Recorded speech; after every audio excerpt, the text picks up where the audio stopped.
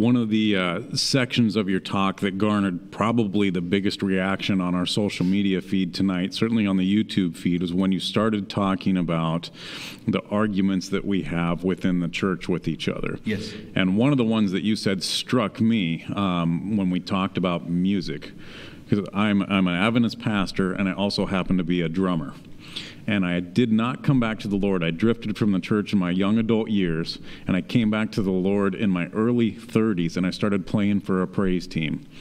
And we got invited to go and be the worship band for an event, and they literally ran me off the stage and threatened to throw my drums into the campfire. Yes. I was so fragile in my faith at that point that I wondered if I made a mistake and should have just walked away from the church again. And I had so many people speak life back into me. Yes. And so I want to give you an opportunity to respond, because this is one of the questions that came up online is how do we as members of the church help to change the hearts of those who believe it is their duty to confront anything that they deem as unfit or unholy or sinful or whatever that comes inside their church? We need to pray for souls who believe God has called them to police music, for God did not call them to do that. God has not called anyone to pull tears that they perceive in music, and they are sinning before the Lord. Or dress or anything else. Yeah, really. Yeah. Or anything, appearance, food. Someone saw me drinking milk one day, and they said, "Are you telling me that we will be drinking milk when Jesus comes?" And I realized I was in trouble. This sincere soul doesn't believe that the redeemed will drink milk by the time Jesus comes. And certainly somebody viewing tonight is convinced of that. We need to put on the mind of Christ. How is it that thy master sits and eats with sinners and publicans, when it was against the protocol of the church for a rabbi to find himself among sinners? That's the point. If Jesus' voice sounds like many musical instruments, what does it sound like when he sings? Yeah. Now, I remember one instrument when it first came into the church. I read about it. I don't remember them. I wasn't around then.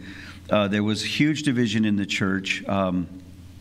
And some churches literally lost attendance. There was outrage that the devil's instrument had made it into the house of God, and that very worldly musicians were now writing music for the church, which was a blasphemy.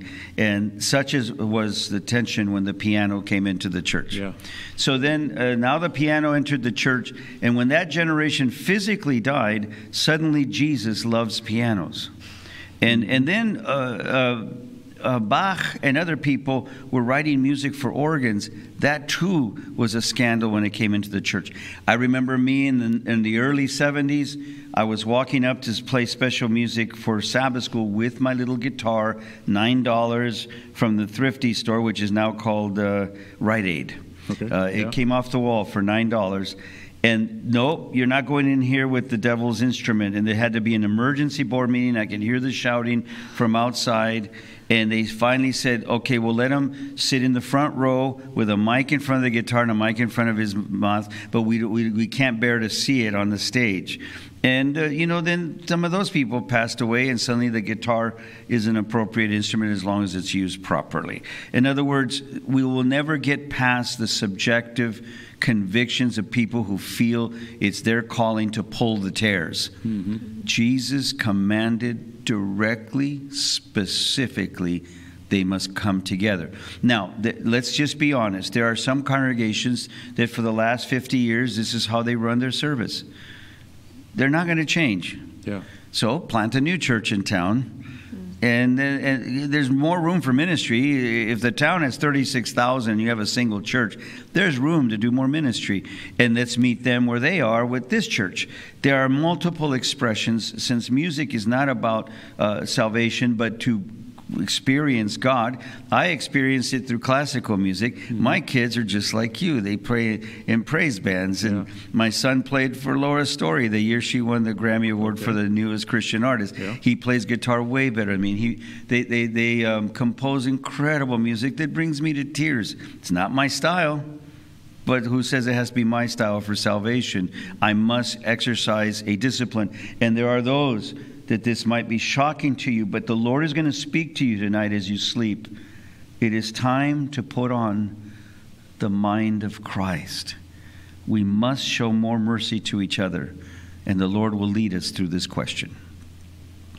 Yeah, absolutely. I think one of the statements that you made was very powerful, is this: the Lord did not call us to protect his church.